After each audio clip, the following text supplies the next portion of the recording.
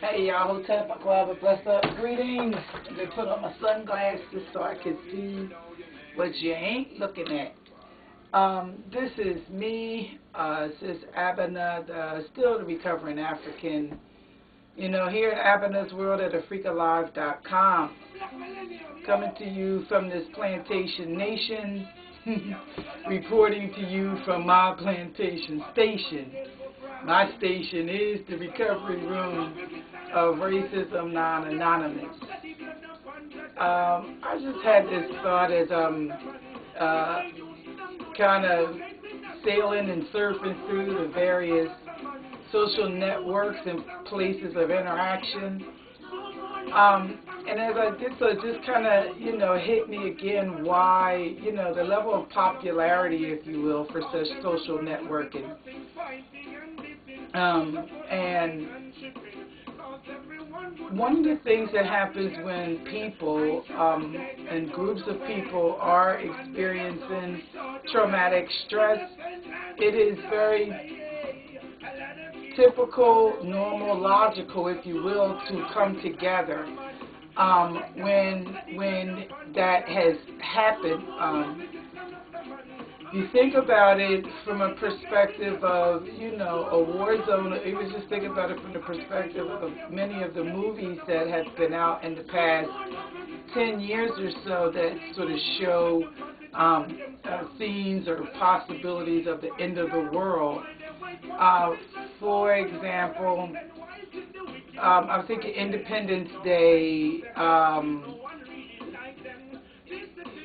when Will Smith's partner, she got to safety. People got to safety for where they were.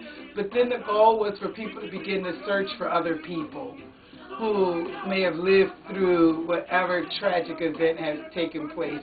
Recently they showed Stephen King's movie The Stand. I saw that on Sci-Fi or something.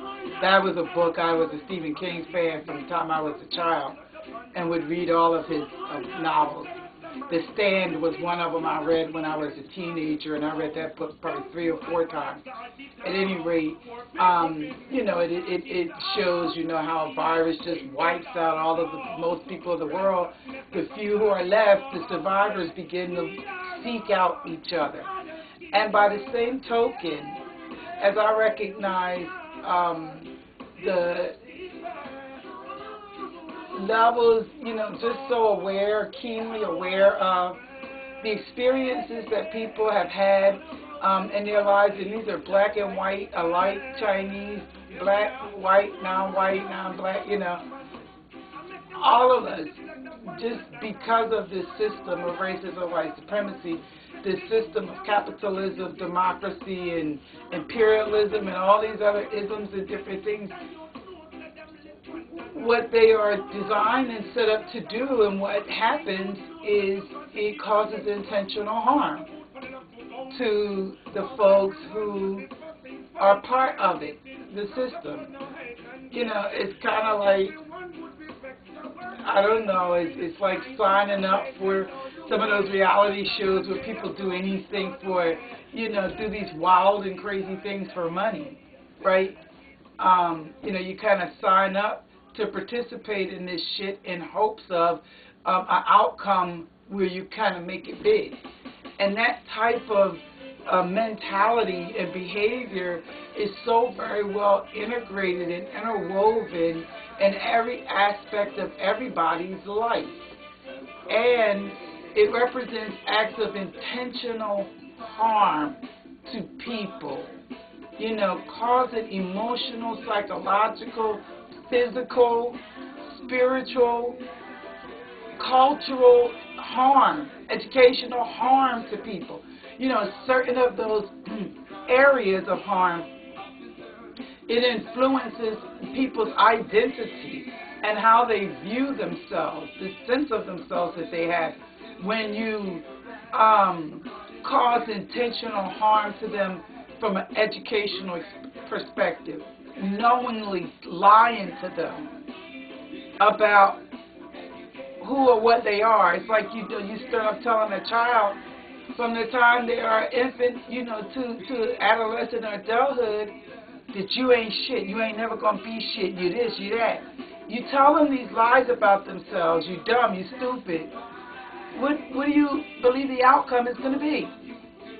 You know, you educate them in a way that damages their sense of self, their identity, who they come to know themselves to be, based on the input. Now, say in a family you give them that input, they go to school in the communal level, and they're getting the same messages, just reinforced.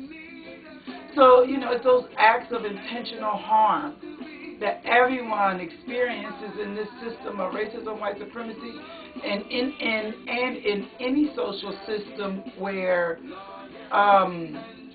capitalism, democracy, imperialism, any of those things are the norm, hierarchy, you know, where a small majority dictate the, you know, the lived experiences of the broader society. And members of the society participate in this shit when you go and you vote and you say, okay, I'm going to participate. I'm going to go to work, I'm going to pay my taxes, I'm going to do this, I'm going to follow all these rules and laws and frameworks, because in the end, this is the pot of gold that I will win. And then, of course, when you don't win that pot of gold, it's because you did something wrong along the journey. At least that's how the system is set up and designed. So I said all that to say, to suggest that as a result, people experience tremendous amounts of abuse or traumatic stress. And it's normal, it's very typical when that happens for survivors of abuse, you know, to seek out other survivors. Hence, the growth of social networking and via YouTube, forum sites, you know, now Facebook, MySpace, people coming together, Twitter, where we could talk to each other, and did you see that, and did you see that, and yeah, I see that, what about this, well, this is what we should do, and this is how we should do it, that's what they need to do. Everybody, you know, because everybody's sort of like surviving this terrible, terrible experiences on a daily flipping basis. And that was just, you know, the connection. It's like, you know, why social networking has the strength of power that it has and that it has taken on since the internet sort of became available to most people who are able to access it, you know. And so that's what I wanted to say today. Where's my little remote? I'm going to kind of keep coming back, and I'm still in it. I'm still in it in my little section of, you know, this plantation nation where I'm surviving also. And I had that epiphany in part because it's like I really worked to understand myself. Like, why do I keep coming to these places and sitting here waiting and trying to connect and trying to talk? Why do I do that? And then it's like, you know, as a traumatologist, as a traumatologist first, who experiencing the traumatic stress like everybody else, it's like, okay, because I'm looking to be connected with people that's, you know, it's very lonely, you know, if you're the only person in a particular area who survived the virus, you know, and so I'm looking for other people who also survived it, sort of, you know, and that's what it is. But I'm going to kind of keep coming back at it. Peace.